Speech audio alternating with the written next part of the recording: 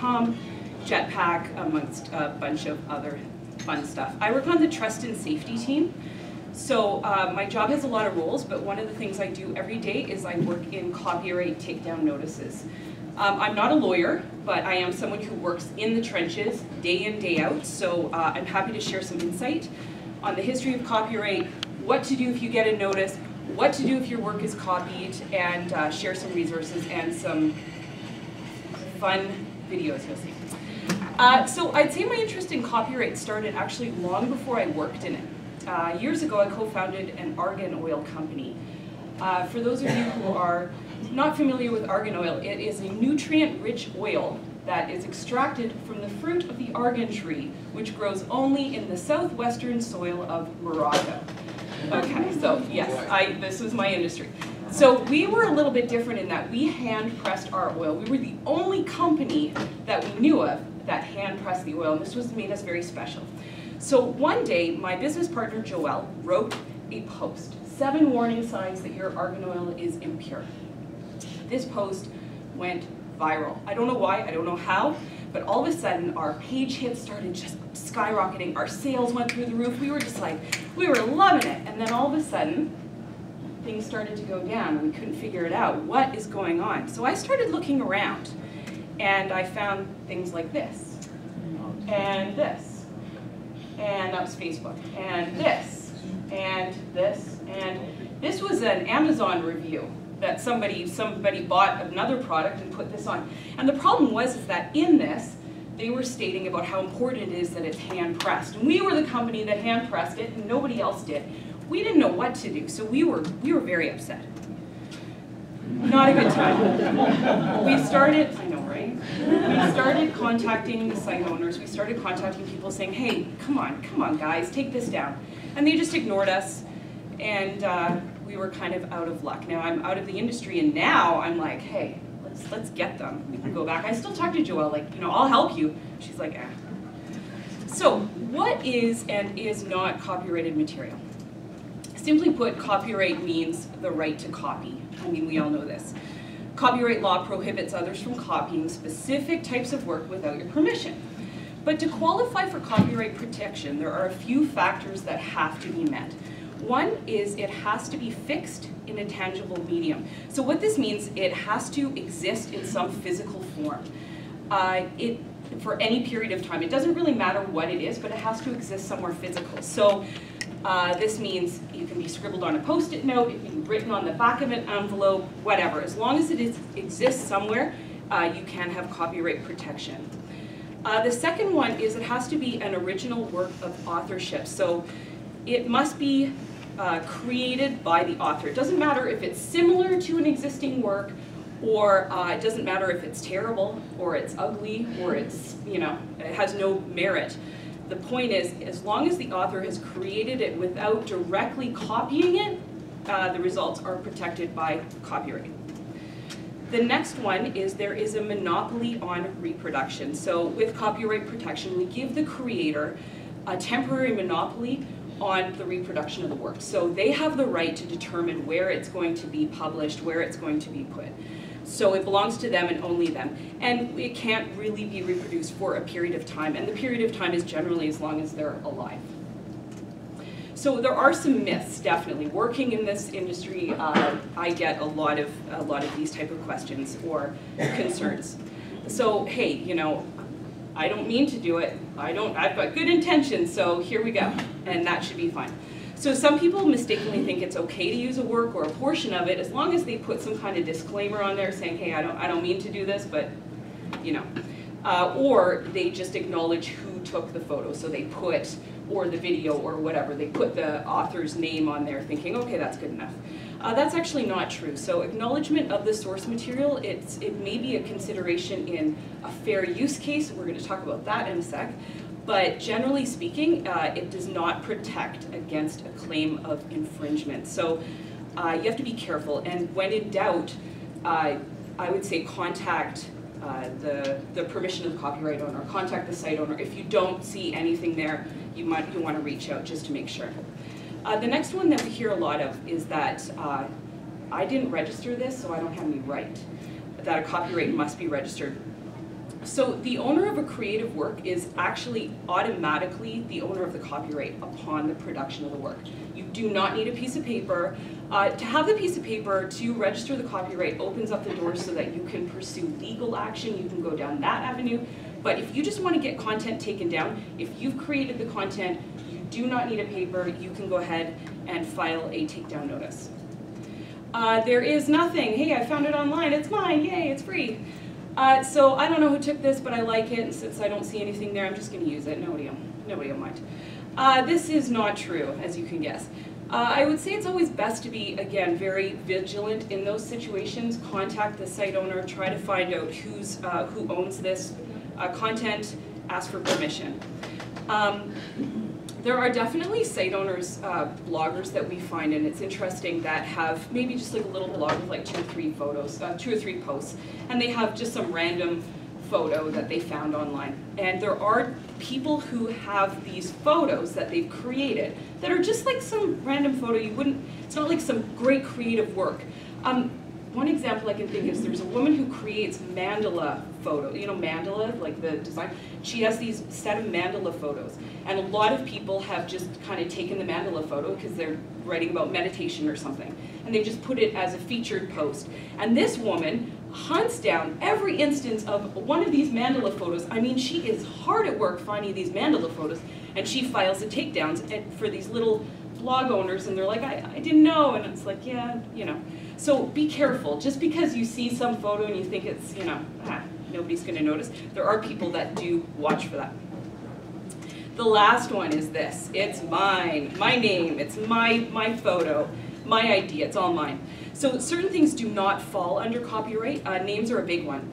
This includes domain names. So names may be protected under trademark law, but that is a different WordCamp talk. So yeah, not copyrightable. Photographs. So you have to note that the subject of a photograph, if you're in the photo, doesn't necessarily mean that you own the photo. The owner of the photo is probably, most likely, the photographer, or in some cases, the person who employed the photographer to take the photo. Slogans, titles, logos, short phrases, again, this may be protected under trademark, but not under copyright. The last one, and this is a good one, is the ideas. So copyright does not protect ideas or systems or ways of doing things. If you express the ideas in writing or drawing and you put it down on a tangible medium, that will be protected, but just having a concept is not copyrightable. I think about years ago, I went to this staff party and I met this guy who was telling me he was all excited because he had this great idea for a book. I mean, it was going to be like the best idea, or the best book ever, and I was like, what is it? And he's like, well, you have to swear, I promise that you're never going to tell anyone and you're not going to write the book. And I was like, okay, well, I'm not going to write the book, like, just whatever, just tell me, what is it? And he told me the idea, and you know what, it's a really good idea. And I've often thought of him, like, I wonder if he's ever going to write that book, like 15 years later. And if I were a terrible human, I could go out and write that book, because it would do well, because it's a good story. I'm not telling you what it is, but it's good. I could write that book, and he could not come after me and say, hey, that was my idea. Copyright. Yeah, too bad. He didn't write it down. So, but I'm not a terrible human, so I can do that. So hopefully it'll come out.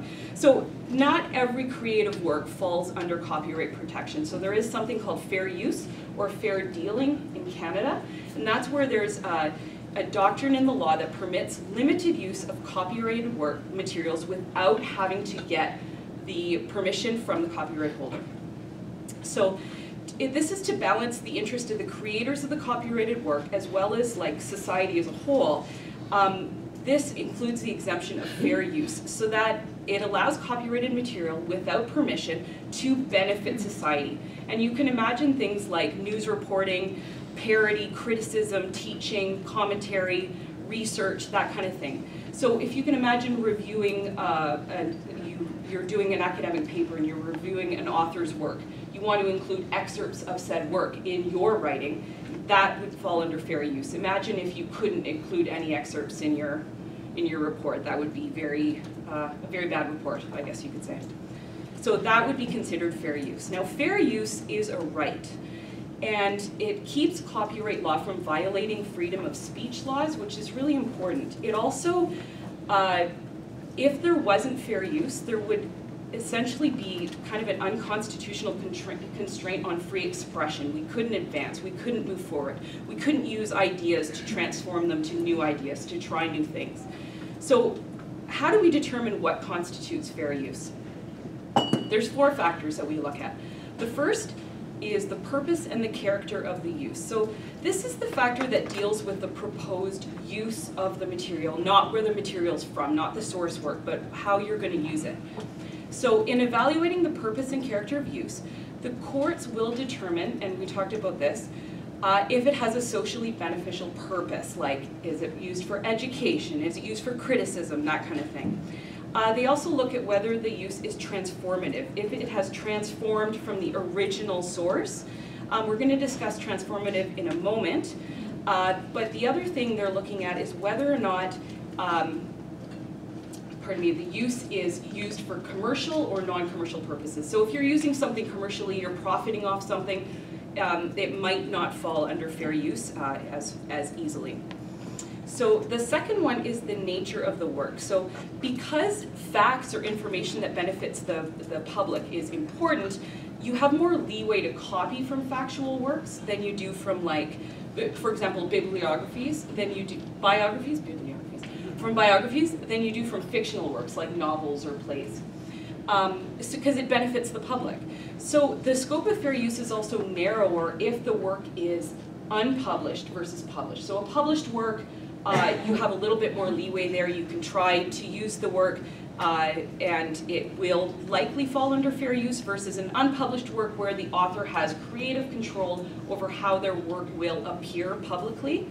So yeah, you have to be careful with that. The less you take, the more likely it will be excused as fair use as well. So obviously if you copy a whole book and put at the end, I really like that book, that's not going to work. But if you take little portions of it, it's likely to fall under fair use. However, be careful, because if you're taking the main point of the book, the main argument, and using just that, that might be a little bit tricky. I was trying to think of a song as an example, and I could only think of a really old song. Satisfaction, song Satisfaction. Let's imagine that you take this song and you take a little riff from the song and whatever. Now let's imagine that you take the words, I ain't got no satisfaction, and that's your chorus of your song. Yes, it's just a very little bit, but that is kind of the crux of the whole song, so that likely would not fall under fair use. The last factor that they look at is market effect. So are you depriving the copyright owner of income or undermining a potential market for the copyrighted work? So in my case with the argan oil, this was a big factor for us because it had a market effect. It was taking away our special thing that we were hand pressed and spreading it around. It was having a very detrimental effect on us financially. So we would have been able to argue that this is not fair use because of the market effect. So let's take a quick break and, well, a little moment. We're going to look at some really cool guys from Yale Law School who were studying fair use, and they came up with a really awesome song. Really cool guys.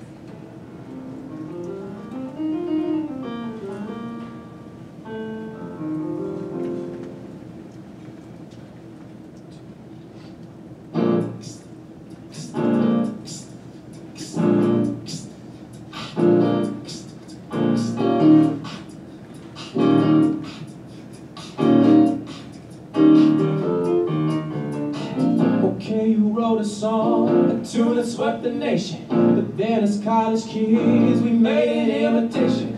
We took the melody, used it for parody, we used it fairly, yeah. So if you want to take some sort of legal action, well, I can guarantee you'll get no satisfaction. You start assuming that you can sue me, but you can't sue me, yeah. F-A-I-U-S-E, find out what it means to me. F-A-I-U-S-E, Brown Market LLC, yeah. Transformative, transformative, transformative, transformative, transformative, transformative, transformative. You get it. So, you know, kind of fun. They're talking in there about transformative. So there are kind of two types of works, transformative versus derivative. So this is an important factor with fair use. So is the use transformative? Courts are more likely to uphold a fair use case if the use transforms, meaning it adds something new with a different character, expression, a meaning, a message, or function. It's changing the work into transforming it into something else. This is compared to derivative, which is essentially based on or derived from one or more already existing works. Examples of these would be, for example, transformative would be creating a parody of something, biographies, scholarly presentations that copy a work to provide criticism or commentary. This is a pretty exact example, but placing a little size, this is from something that we had a case on, placing a little picture inside a timeline of a thing about a band, so like a little picture of a band poster because it's transforming it. Appropriation art is a big one, like Andy Warhol. You can think of like that Marilyn Monroe photo that he transformed into something new.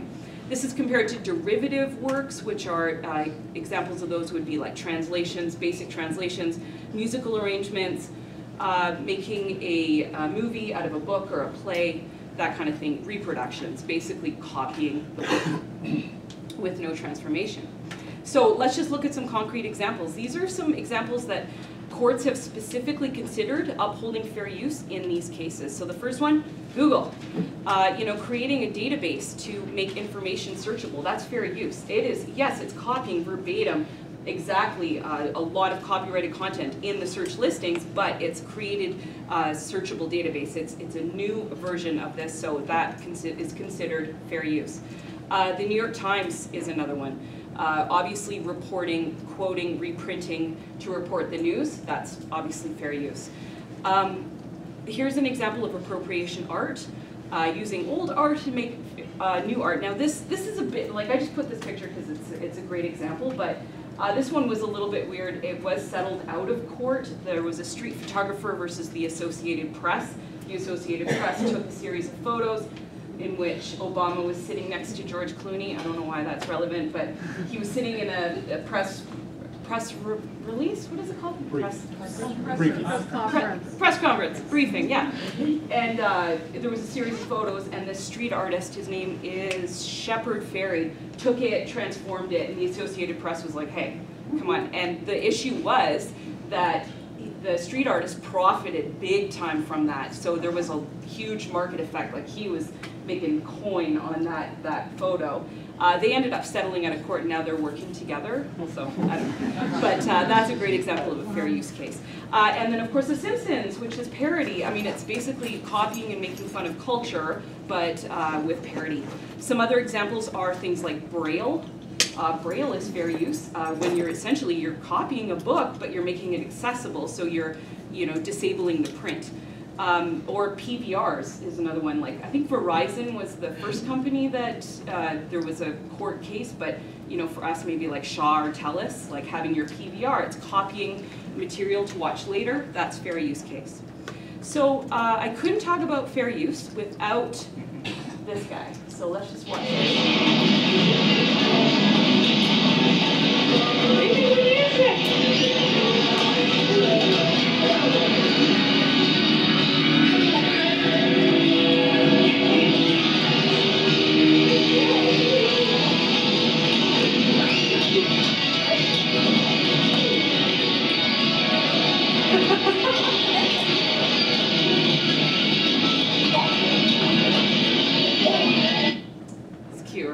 So I had to show the whole video, and it was a bit long, but the point is the music in the background. So if you can hear, what is going on in this is this mother, Stephanie Lenz, in 2007, posted this video on YouTube, and it's of her children running around dancing, and in the background you can faintly hear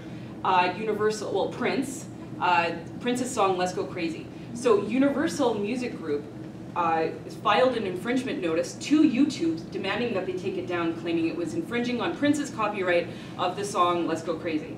Which, I mean, if this isn't fair use, I don't know. I mean, this is not her infringing the copyright, it's, So what happened was YouTube immediately took it down, and Stephanie Lenz is like, hey, you know, hold on a second here. This is my kid, so my family wants to see this. No, that's not cool. So what she ended up doing was working with an organization called the Electronic Frontier Foundation, the EFF. They are a leading nonprofit organization defending civil liberties in the digital world. Say that 10 times fast. So they represented Stephanie Lenz, and they went after Universal and said, hey, you can't do this. You cannot just get a video taken down without considering the fair use case. So what happened is the United States Court of Appeals for the Ninth Circuit ruled that copyright holders like Universal must consider fair use before trying to take down, remove content from the internet. So this changed the way copyright notices were issued. So from now on, from then on, it was that the copyright holder is required to give consideration about fair use before they file a claim. So what? Well, let's go back a little bit. So let's go back to 1998. Yeah, remember 1998? That's what Google looked like. This guy, very important. I spent some time on the transitions for this slide. I just want you to know, I was thinking, what would 1998 look like? I think I nailed it. Yeah. So, remember that movie? Such a good movie? Yes. And who could forget these handsome fellas? So something else happened in 1998.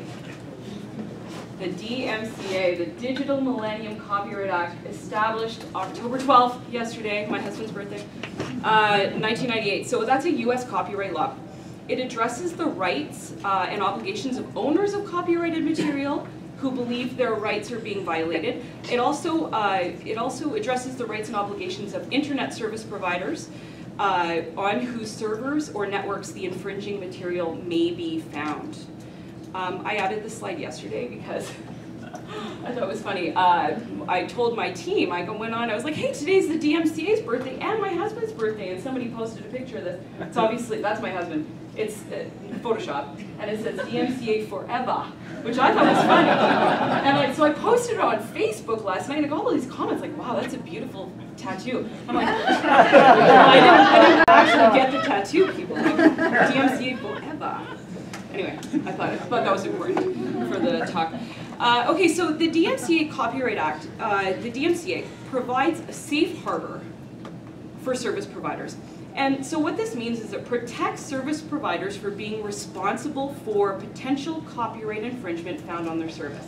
So I work with WordPress.com. Now, can you imagine if we were held liable for copyright on any of the WordPress, millions of WordPress blogs? Like, can you imagine? We can't control that. So we have something called safe harbor. Now, in order to keep our safe harbor so that we don't get notified or we don't get in trouble for having copyrighted material, there are some rules that we have to follow. I like to think of it, it's very similar to like a bar and the liquor license, right? You know, in order to keep your liquor license for a bar, you have to follow some rules like don't give it to kids, and I don't know what the rules are, but don't give it to kids. Well, it's the same for us. Or you lose your liquor license, catastrophic for a bar. For us, we would lose safe harbor and we would be in big trouble. We open up to all sorts of lawsuits for any blog on there. Now, the rules that we have to follow as rights holder are there's a notice and takedown.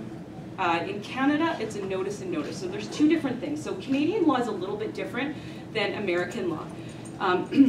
So what this means, notice and takedown versus notice and notice, is that we, the service provider, will receive a notice from a complainant, from you. You're upset that your work was copied.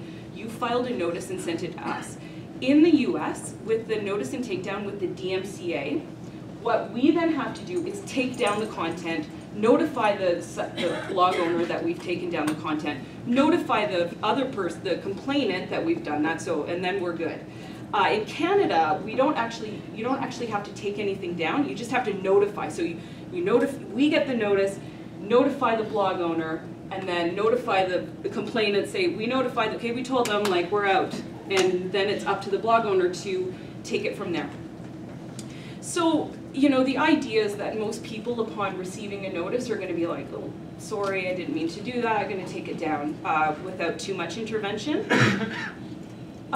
So the notice and notice regime is the DMCA for Canada, and it was established January 2nd, 2015 as part of the Copyright Modernization Act of Canada.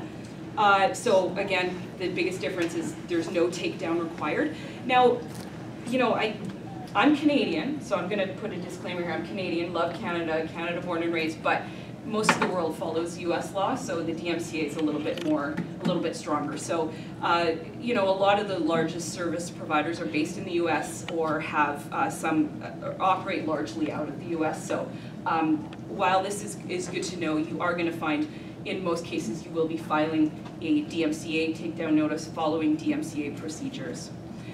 So this is a copy of a DMCA takedown notice that we use for WordPress.com sites. So you're going to see that there are a lot of fields. It's a big, huge notice. There are language statutory requirements for the DMCA. You can't just write and say, hey, this is my content, take it down, not cool, whatever. There's a bunch of stuff that you have to include in the notice in order for us to be able to respond to it legally. So if you want to, oh, so, geez, what did I do? What did I unplug? Oh, no big deal. On this side? This? Yeah. Oh, sorry. Well, that's awkward. Okay, so yeah, what you're going to want to do is you're going to want to look online.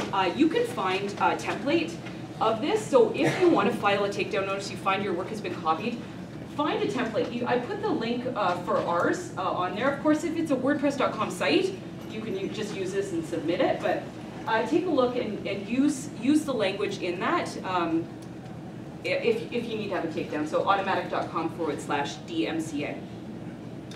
So let's talk briefly about licenses and where to get content, how to determine what content you can or should not use without credit. So there's three kind of main licenses that you're going to look at. The first one is Creative Commons. These are free licenses. The first one is Creative Commons. This is the most common free license on the internet. So people wanting to use this license can choose from a number of conditions, including things like, is this used for commercial purposes, that kind of thing. So as such, finding a photo licensed by Creative Commons doesn't necessarily mean you can use it, but it's going to be clearly marked exactly how you can use it, what kind of attribution you need to give. It's going to give you a lot of details.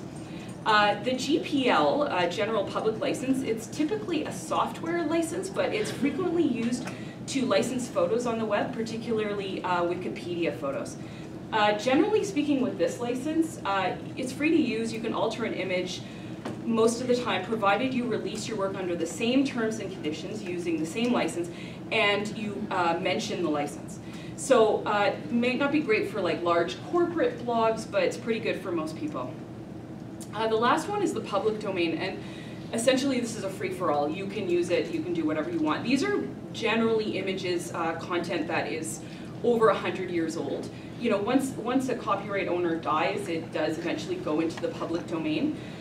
It's also meaning any photo produced by the government. So, you know, a big one is like the NASA. Any government photo you can just use. You don't have to worry about copyright. Okay, so let's talk about a few sources where you can get them. So obviously Flickr. Flickr is the largest image sharing site in the world. Great place to find photos you can use for your blog. When you do an image search, you will find the Any License dropdown where you can select the license and read up on it there. So that's handy if you just want a quick photo. I don't know if you know this, but Google has an image search. I was like, yeah, obviously. What people don't know a lot of the time, though, is that you can actually search by usage rights. So you go to Tools and then go to Usage Rights, and you can select an option there. Once you filter out the images for reuse, there'll be like 3 images there, and they're terrible. But you know, it's an option. You know, it's good to use if you need a quick logo or clip art or something. Nothing very artistic, but something you just need an image up there. Other great image sources are, you know, these ones: Search Creative Commons, Wikipedia. Unsplash is a really great one. A lot of artists upload on there, a lot of photographers. They've changed their licensing recently, so there are some attribution factors that you have to look at now, but it's all very clearly marked on there. And then Pexels is another great one. And if you work with WordPress.com, we actually have that now in your media library. So you just head to your media library, select free photo library, and you can search for any image you need. You don't have to worry about it. It's all in there. You can do it from the add media option, also from within a poster page. So that's kind of a cool aspect. So great, we have all this information. What do I do with it? Well, the first thing you want to do is you want to think about your host. So a lot is actually up to your host. Even in the notice and takedown regime, there is still a lot that weighs on the host. So nowadays, many hosts are writing transparency reports. It's kind of like, it's an industry practice that a lot of people are getting into. And what that is it shows you a yearly data on how many takedowns they've had, how much stuff has been taken down. We release our transparency report every year, and a lot of people, you can find this online nowadays for a lot of hosts. You can look at their DMCA policy as well. So some hosts, some hosts will have a lot of information on their takedown policy, and some won't. So it's kind of up to you. You might be thinking, who really cares? Like, I'm not going to copy anything. Why do I have to worry about that? Well, it's interesting. Last spring, I went to RightsCon, which is a human rights conference. It was in Toronto last year, and I sat in a lot of copyright seminars, which was, I loved it, but super fascinating. Anyway, it was interesting because a lot of hosts there were like, hey, when I get a takedown notice, as long as I have the requirements, as long as everything's there, I just take it down. Like, I don't want to get into it. So I just take it down. So, this is something to think about. If they're taking stuff down without investigation, this might be something you want to think about. The issue is that there are a lot of fraudulent notices being filed. There's kind of two ways that we see them. I mean, there's the classically fraudulent notice where somebody doesn't like what's published. I don't like this. It's insulting my business, so I'm going to file a notice as copyright, take it down. People will go as far as to create, so I'll get a notice for, let's say, a blog. This blog has 500 posts. One post that was written 5 years ago has an infringing, like a defamatory article about a company. Let's imagine. Now I get a complaint from this guy over here who's like, hey, this guy copied my blog. This blog was published 5 years ago, 2 days before this specific post was published. This blog, 5 years old, only has one post, the one post that was copied, and they want it taken down. So they'll submit that, and it's like, I don't know about you, but if I were writing a defamatory post and I was upset because a company screwed me over, do you want to keep that private, or do you want to yell that from the rooftops like, hey, spread the word, this company's terrible? So it's a little bit odd when we get takedown notices for that, saying they copied my post where I insulted a company. So we start investigating that stuff and realize that it's a fraudulent notice. This person has created a blog on Blogger or whatever. They've dated it to 2 days before the actual post was written, and then they've claimed copyright, copied and pasted, and claimed copyright infringement. So without investigation, that would be taken down. The other one is bot notices. This is a big thing now. So we get a lot of bot notices. I'm going to show you numbers in a sec. But with bot notices, what happens is an author, for example, will sign up with a service. They'll say, okay, I wrote a book.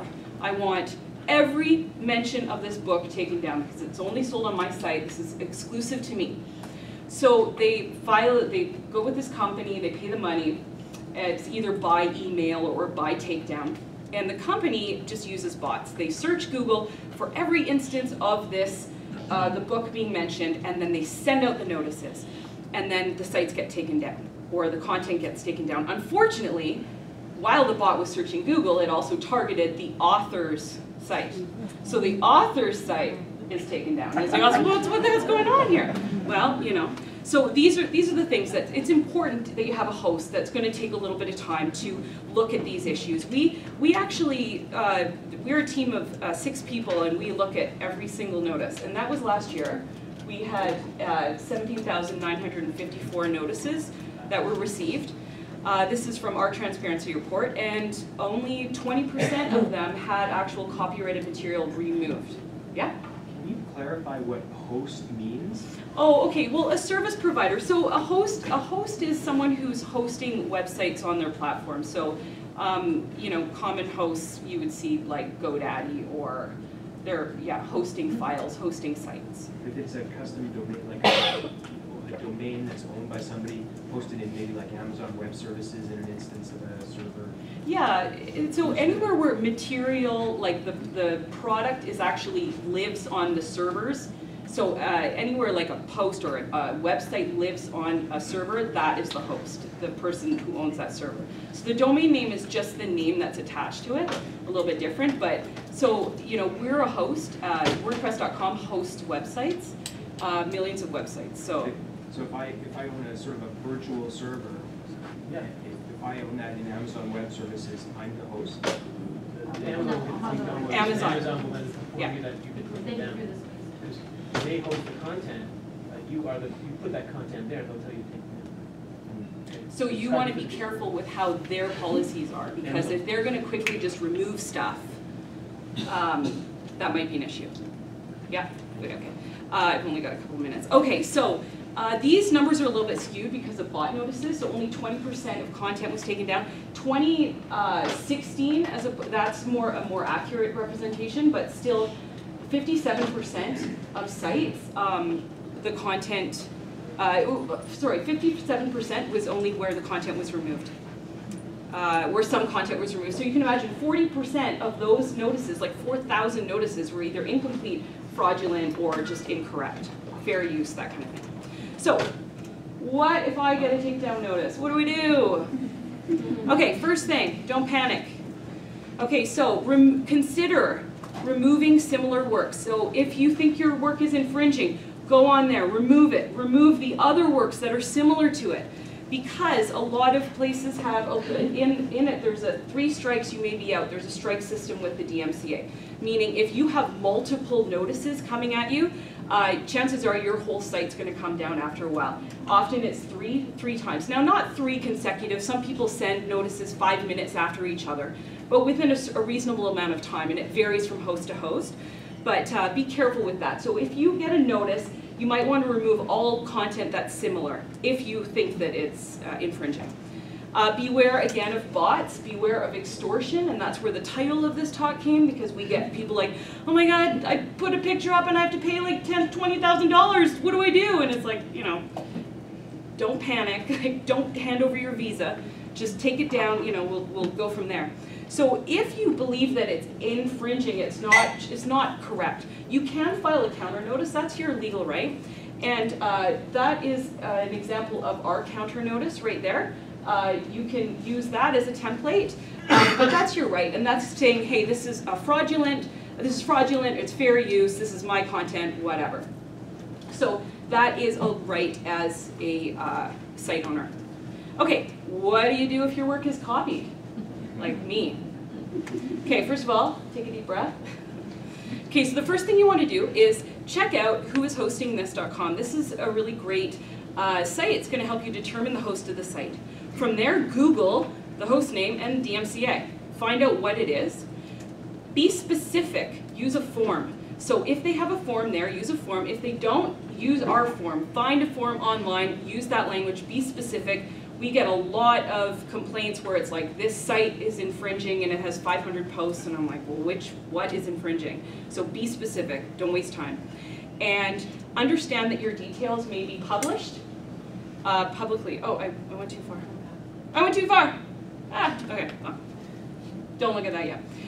Understand that your details may be published. So once we receive a form, we will send it to the site owner and say, hey, this person filed a copyright claim against you. We will then put up a notice on their site. This was removed due to copyright infringement claim by your name. So be aware of that, that your information might be published online.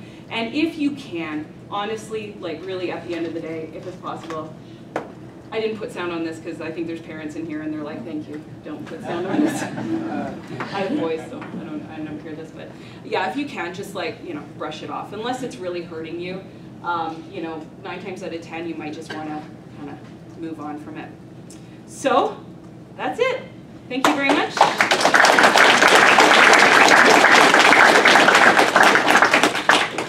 Sorry I didn't leave time for questions, so shoot me an email. I'm happy to answer. That's my username in like every service. It's very easy to get that username.